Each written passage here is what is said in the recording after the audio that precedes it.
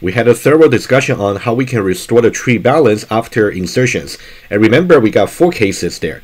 Case number 1, left rotation. Case number 2, right rotation. Case number 3, left-right rotations, double rotations. And case number 4, right-left, double rotations. So these are the 4 cases you have to make sure you review before you continue with the current part of the lecture.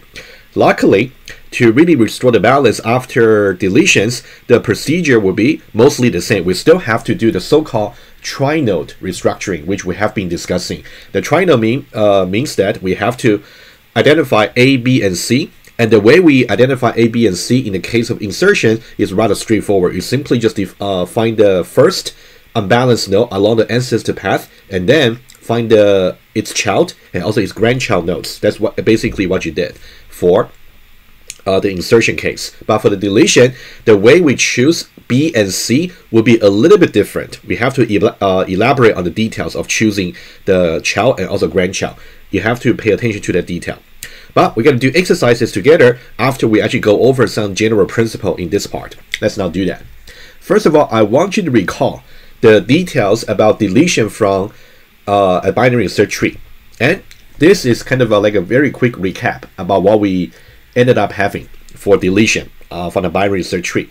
We're going to remove a node. Let's say the node exists with 0 or 1 internal child nodes. It's a very important insight to actually recall. Let me just show to you 2 pages over here. You can definitely review the detail which we covered in the previous lecture when we talk about the basic operations over BST.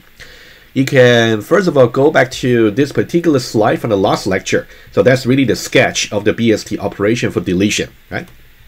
Very briefly, for case number 2 and also for case number 3. So these are the 2 cases we actually have to handle. For case number 4, after we have replaced the node by the largest value that's actually smaller than that, right? That's what we spoke about earlier. And it will still be boiled down into either case number 2 or case number 3. So you can think about, ultimately, whenever you want to do deletion from the binary search tree, you will only have to handle case 2 or case 3 for the actual removal. That's something I want you to recall, number 1. Number 2, if you actually go back to the iPad notes, let me show to you from earlier. Let me just make it even more visual to repeat the point I just made. Let's say we got case number 2 over here, and the node that we want to remove is this particular node, and it has 2 external child nodes over here. In that case, after removing this node, you can think about this external node that's actually there is one of the child nodes over here of the node that's being removed. That's the case number 2. And for case number 3, we wanted to remove, let's say, this particular node that has only 1 internal child node over here. So after removing this particular node, this internal child node will be connected to the removed node's parents over here. So this node here is internal, and this node over here is external, right? So these are the 2 explicit cases. What about case number 4? For case number 4, we can either boil down into case number 2, in which case we want to remove this node. And we can boil down into case number 3, in which case we want to remove this particular node, for which it has an internal child, right? You can see it's really about case number 2 or case number 3 that has to be executed ultimately. So these are the 2 pages I want you to review very carefully before you move on to talk about how we can do rotations. It's actually quite important. They're connected. They're really just different pieces of the same story. Let me go back over here.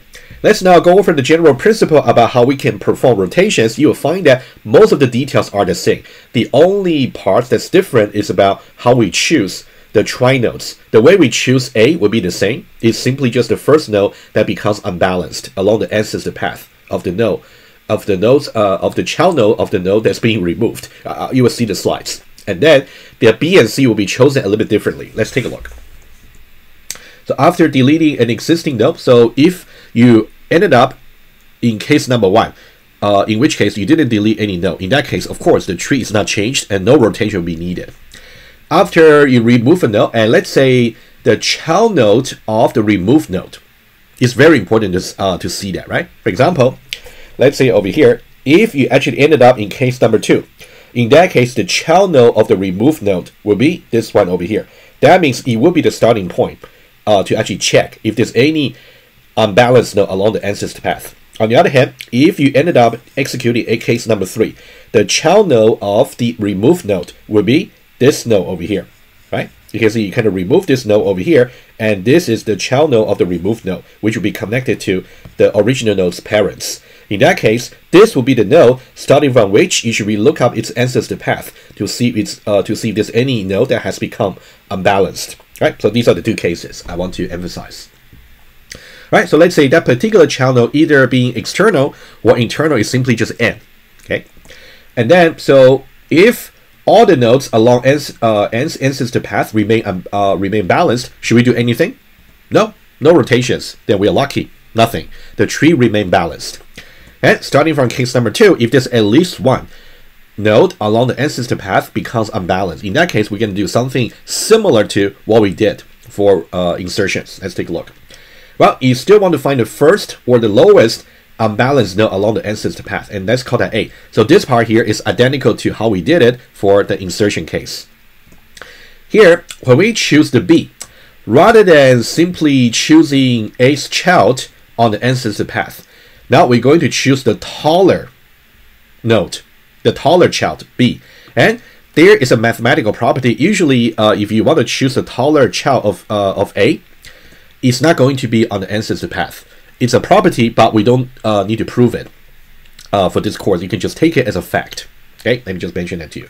And again, when the way you choose the B is not simply just choose A's child on the ancestor path. Rather, you're actually going to choose the taller child of A. And mathematically, it's not going to be on the ancestor path. You will see that when we do the example. I will remark that again. What about C? And the way you choose the third node, the lowest node for the rotation. The way you choose it, you're still going to choose a child node of B. However, if B actually got left child and right child, which child should you actually choose? Let me give you the principle first. And if the child nodes actually got different heights, in this case, you got a taller child. The same principle as number 2 over here, how we chose B, right? Or if they have the same heights, in that case, you're actually going to choose the child so that A, B, and C will slant the same way. Just remember the principles, and then I'm going to illustrate to you by examples. And then, how do you perform the rotations? The way you once you choose the A, B, and C, the way you perform the rotations will be identical to how we did it for insertion. If all the 3 nodes slant the same way, only a single rotation will be needed. If they all slant to the left, a right rotation will be needed. If they all slant to the right, a left rotation will be needed. What if they slant different ways? In that case, you will need a double rotation, like how we judge for the case of insertion. And what's really new about handling the restoration of the tree balance is you may have to continue applying the case number 2 over here, meaning that you may have to do more than one triangle restructuring process. You may have to do. Remember, in the case of insertion, we do either of the single rotations or either of the double rotations. But in the case of deletion, you may have to do multiple single rotations or multiple double rotations. You have to judge. Okay, so let's now go over the principle here. As we find any unbalanced ancestor after even the current rotation, we have to keep applying case number 2, which means we have to go over case number 2 again to choose A, B, and C and do the corresponding rotation. We may have to do this in the worst case, do this all the way up to the root of the tree. That may be what we have to do. Consequently, in the worst case, how many rotations do we have to do? Well, since we may actually start a rotation after the deletion, maybe from the bottom of the tree, and we have to keep doing rotations all the way until the top of the root whenever necessary. So in that case, the number of rotations we have to do should be corresponding to the height of the tree. However, we're talking about now a balanced binary search tree to really perform the rotation with. In that case, the height of the balanced binary search tree should be log n, right? That's the minimum case that we're talking about.